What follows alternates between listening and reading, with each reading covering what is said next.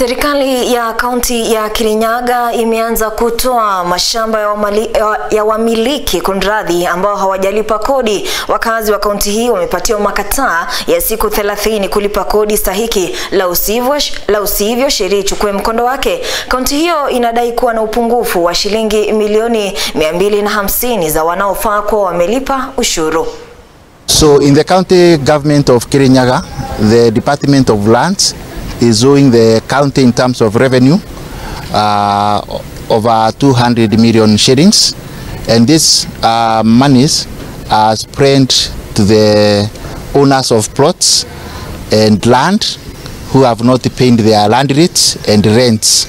Is to encourage and request all the defaulters in Kirinyaga County to come forward and pay up their plots so that their land rates and the ground rents, so that the county can have enough money to give service. Let us not have a push and pull.